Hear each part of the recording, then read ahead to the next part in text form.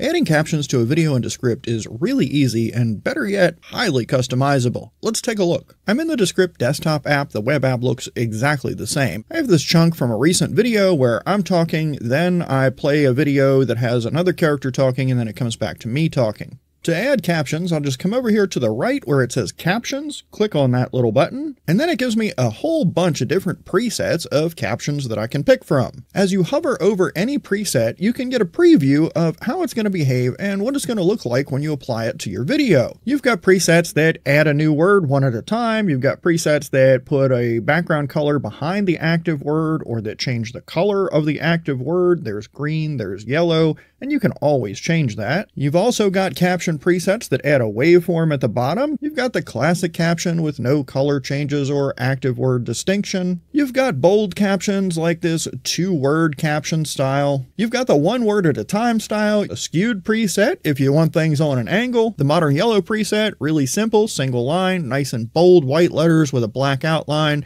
active word turns yellow. But there's some other fun options too, like the circle waveform where you have the captions or subtitles, but you also have this waveform, the circular waveform going on right behind it. This karaoke preview style is really good for understanding what some of the options are that you can adjust here, because you have the active word, the word that's actually being spoken at that second, and in this case the active word is white with a blue background. But you also see there's some other differences there. The words that are coming up that haven't been spoken yet are in sort of a gray color, and the words that have already been spoken are in white, but they don't have a background. If I want to start with the karaoke preview, I just click it, and now these captions are applied to my entire video. Now up at the top, I could have said this scene instead of all scenes, but I only have one scene in this video, so it really wouldn't matter anyway, so I didn't bother with changing that. All right, let's see how that looks. So how did it do when I regenerated the video with the base prompt of the boy is speaking to the camera and included the negative prompt, warped, low quality, and distortion? Come on, let's go ride the roller coaster. It came out just fine, but maybe I want to make some changes. Click this captions button over here to turn off that panel and give me more room. Go ahead and make the script a little bit smaller. Over on the left of my script, I'm going to drop my cursor just a few words away from the start. That way I'll be able to see what spoken words look like, what the active word looks like, and what the upcoming words are looking like. To make changes, I'll just click on the captions. You can change the font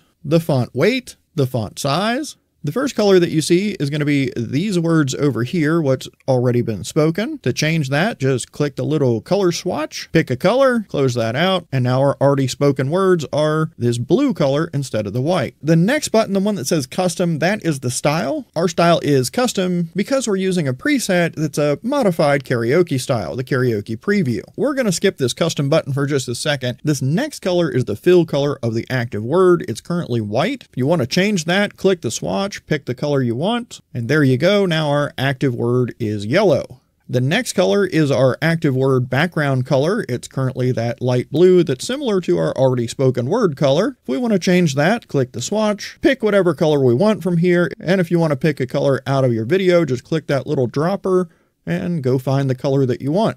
The next option is text alignment. By default, that is on center for this one. If you click that, it just switches to right or left. We'll stay center. The effects, animation, and the 3 dots are all going to take you to the same place. They're just going to open this properties panel over here on the right for the layer, which is the caption layer. Here you can set the opacity for the entire captions layer and work with a lot of the options that we have in this mini toolbar right above the captions. I'm going to close out this properties panel by just clicking this layer button. Coming back to this custom button, we'll click that. We get a little preview of what we have going on right here. We can adjust the fill, the border, the background, and this is different than the active word background. So if we click the plus button here, we've added a background. You can see it in the preview. You can see it in the actual video behind the preview. You can choose from box or hug lines. And that really comes into play if you have multiple lines of captions that are different lengths. We'll just stick with box, but let's change that background color.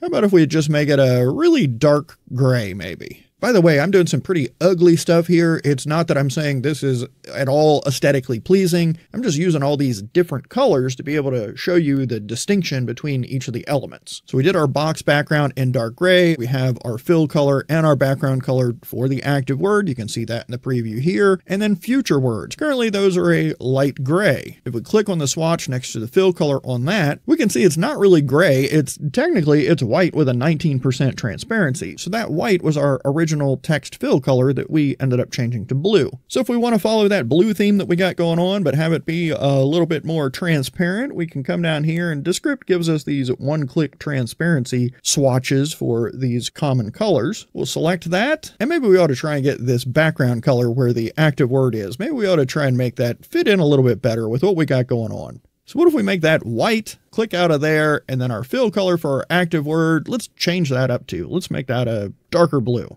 Maybe that'll be a little bit less hideous to look at. All right, close that out. Now I'm going to come back to the beginning. Let's play and see what this looks like. So how did it do when I regenerated the video with the base prompt of the boy is speaking to the camera and included the negative prompt, warped, low quality, and distortion? Come on.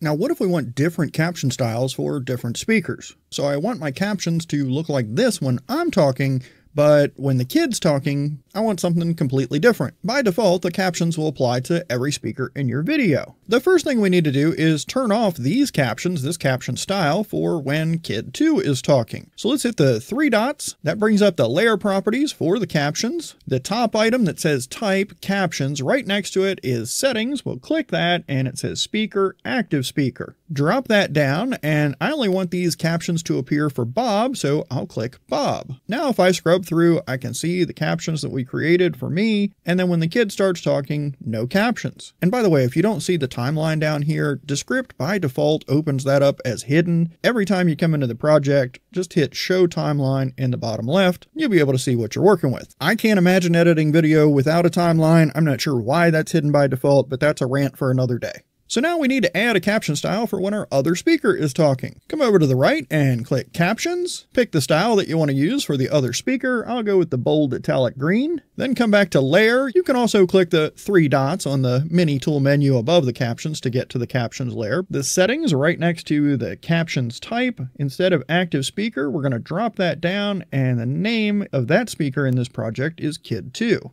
Close that, get that layer properties window out of our way, scrub through the timeline, that's the original style that we created and then assigned to me, and then it switches to the second style we created that we applied to the kid, and then it goes back to the style that I assigned to Bob. In your timeline, you can see that you have two different captions layers here. One of those caption layers is this new style we created for when the kid's talking, and the other one is the caption layer that we assigned to me. It might not be incredibly obvious which one you've selected in the timeline, but you can tell by looking at the mini tool menu that pops up above the captions when you select either of these. So I have the bottom one selected, and I'm looking at these colors, the blues. I know that was the captions that were assigned to Bob, and if I click on this layer, I see the green. I know that's what was assigned to the kid. In this project we're working on here, I could really simply just drag in the caption layer for the kid to make it just while he's speaking and make it a little more obvious, but that's not really practical when you have multiple interactions, speaker 1 and speaker 2, talking to each other over some period of time.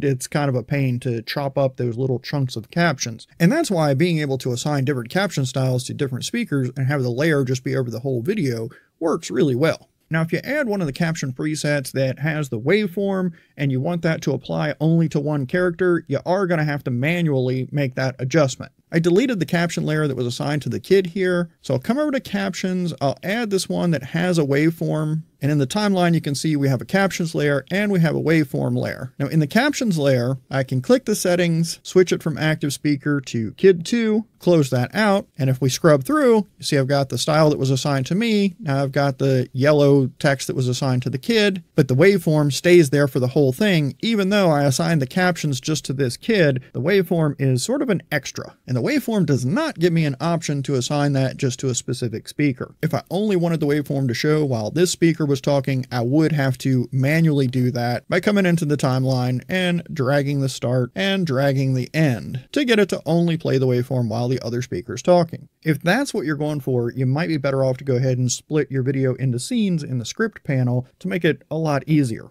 To do that, let's go ahead and get rid of the waveform. Let's get rid of the captions, both of them. Turn off this layer panel and look over here in our script. This / is the beginning of a scene. That's saying new scene. There's only one of those in this script, and there's only one thumbnail over in the scene rail. To split this into scenes, I can just drop in where I want to make the split. I'll just come in here at the end of where I'm talking, click in there. I'm going to hit enter to give me a little bit of space. You can click the // button here to add a scene, or you can just type / on your keyboard. That'll create the new scene. Then at the end of the kid talking, I'll click there. I'm going to hit enter to get myself a new line, / and new scene. Now that it's split up into scenes, come over to captions. Let's say I wanted karaoke preview for when I'm talking. I'll click that and add it. I had this set on all scenes, and that's fine because I can adjust when it shows by speaker. And since I'm in multiple scenes, I think that'll be a little bit quicker. So I'll switch back to layer. Now notice the default is current scene. I want to switch that to all scenes so that I'll be editing this captions layer across all scenes. Click the settings. Under active speaker, drop that down, switch that to Bob, close that out. Now if we scrub through, we've got the captions when I'm talking. The captions go away when the kid's talking. The captions are back. Great. That's exactly what we had and what we wanted. Now let's go back here into our scene 2, which you can get to by clicking it in the timeline, or by selecting it in the scene rail, or by clicking somewhere in the script within that scene. I'll just click here where the kid starts talking, go back to captions, and now instead of leaving this set on all scenes, I'm going to click the This Scene button. Now I'll click the preview that has the yellow text and the waveform, and you can tell in the timeline it has only applied these captions to this scene with this kid talking. If we scrub through, you can see the style we assigned to me.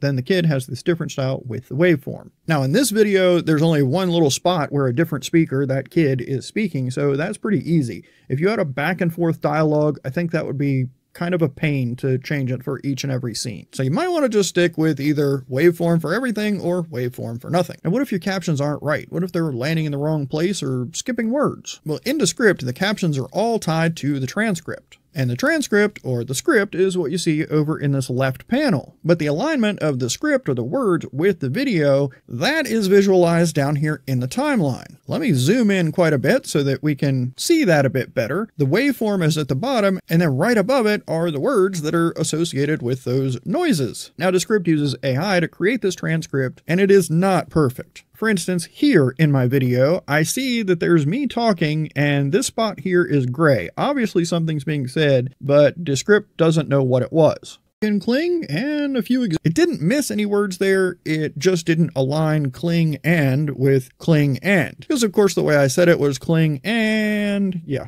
So let's move this playhead out of the way. We'll go to where we have this word gap and then cling starts. As I hover over that line, I get the double arrows, hold down on the control key, and then drag that backward, and now it recognizes that this is the word cling, and the word and starts there. I'm not getting too far in the weeds with that. The point is that the transcript drives the captions, and as far as the sync or alignment, you adjust that down in the timeline. If you just need to make a simple change to how something is spelled or the punctuation, just select the word in your script. This little menu will pop up above it, click correct, and I can change like the period after fun to an exclamation point. Correct, and now it'll be fixed in my transcript, and it'll also be fixed in my captions. I've made lots of other videos on how to do things in Descript. Please check them out. Thank you for watching, and I look forward to seeing you in another video.